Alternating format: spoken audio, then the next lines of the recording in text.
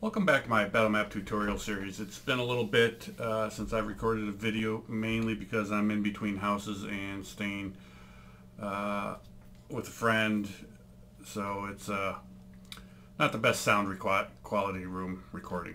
But here we go anyways. Today we are going to work on creating a forest. So I've got basically a forest here, which is fairly a lighter forest. Then I also have a jungle forest, but just quick, easy ways I want to show you guys how to create forests. Because once you create the forest once, you really don't need to create them again. So first thing we want to do is we're going to create a group, and we'll call this forest or trees. Usually I just call it trees. Okay, and oftentimes I'll create a subgroup within there and call it set 1 or whatever. You can call it whatever you want. And then we'll just go and start loading some of our trees. In this case, I'm actually going to work on creating another jungle forest, though I already have some, but I figured it is easiest. There's also some other stuff I want to trade. So I'm going to load my palm trees. I've got a bunch of different trees. As you can see, I've got tons of trees in here, all the way down through all different types. And these I all get from Dungenie. There's my palms. And you can just watch my art assets map and go from there. Let's go back here. Let's just close these two guys off. And then all I'm going to do is just drag these trees in here and just start dropping them anywhere.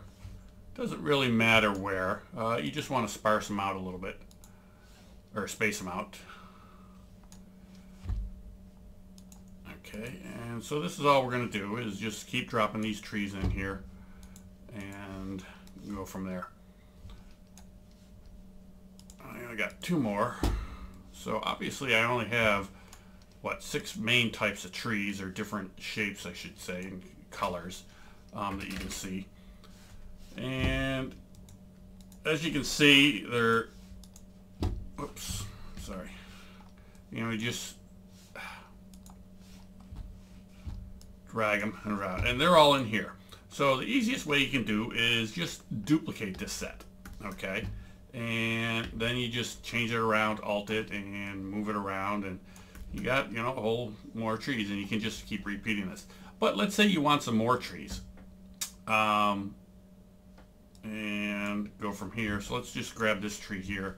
I'm going to desaturate him, okay, which will make him basically a black and white tree.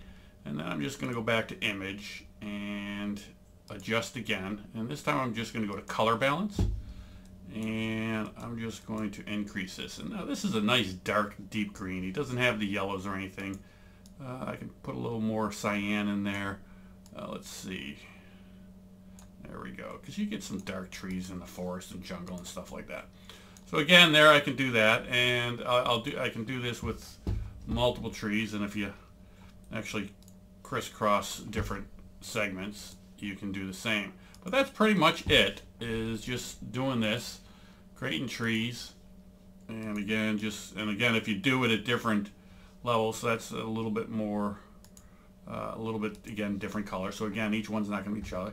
And then all I do is I just keep copying these things and keep rotating them, shift them off. It's okay if they go half off. But this is why I put them in subgroups, because again you can just duplicate the subgroups, and drag them, and then usually when I get one off, I'll just move him back on, and whoops, move him there. And do I got any others? Yeah, this guy's off screen. So again, it's just doing that, and that's pretty much it for making a forest. Just different trees and different angles and stuff like that. And then again, as you move the individuals around, so it's not going to be exactly, and you won't get a circle and stuff like that. And again, you can just desaturate some of these if they're looking too much the same, and color balance, and then just again go give it some green. Give this guy a little bit more. We'll just move them.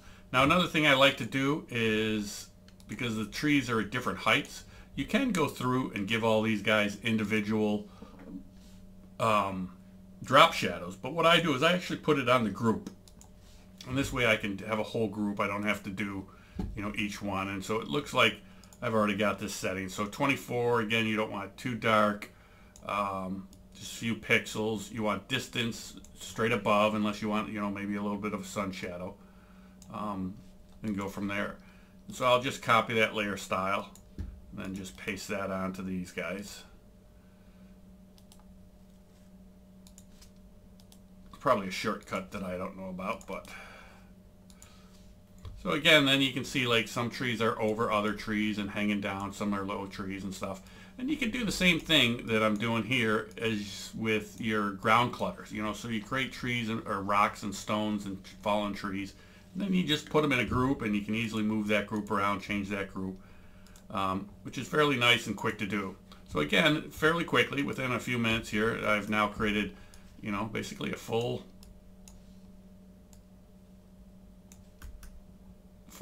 jungle with enough trees, and then I can just, you know, put out the rest of the stuff. So that's it for this video. Just wanted a little short, quick trick to create a forest, and you can do this with regular trees or palm trees or whatever you want. Thanks for watching. Bye.